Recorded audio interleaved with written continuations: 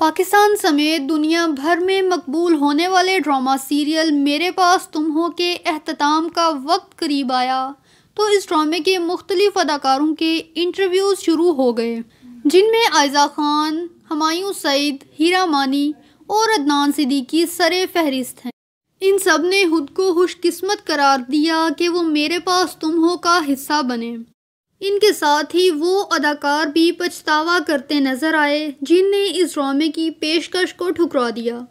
مگر ساتھ ہی اس ڈرامے کے مائنر رولز میں سے اداکارہ اور ماڈل رحمت اجمل، جن نے میرے پاس تم ہو میں دانش کی دوست عائشہ کا کردار نبھایا، ان نے ریسنٹلی اس بات کا انکشاف کیا کہ وہ میرے پاس تم ہو کا حصہ بن کر خوش نہیں ہوئی۔ ایسا ان نے کیوں کہا اور اس بیان کے پیچھے کیا وجہ تھی، اس کے بارے میں آپ کو بتائیں گے آج کی اس ویڈیو میں۔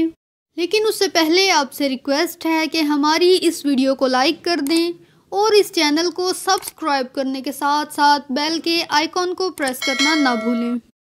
پاکستان کی نامور ماڈل رحمت اجمل نے میرے پاس تم ہو سے اپنے ڈرامیٹک کیریئر کا آغاز کیا۔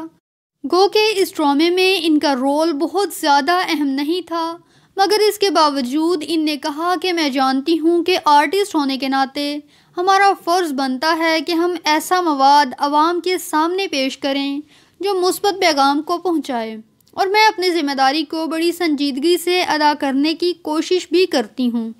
اداکارہ رحمت اجمل نے بتایا کہ میں یہ سب اس لیے کہہ رہی ہوں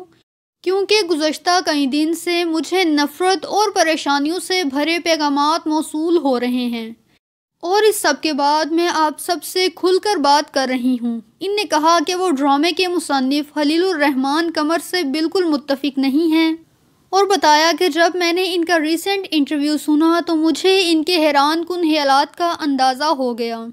گو کہ اس ڈرامے میں ان کا رول بہت خاص نہیں، مگر پھر بھی ان پر عوام کی جانب سے تنقید ہوئی، جس کی وجہ سے اداکارہ نے اپنے خیالات کا اظہار کیا۔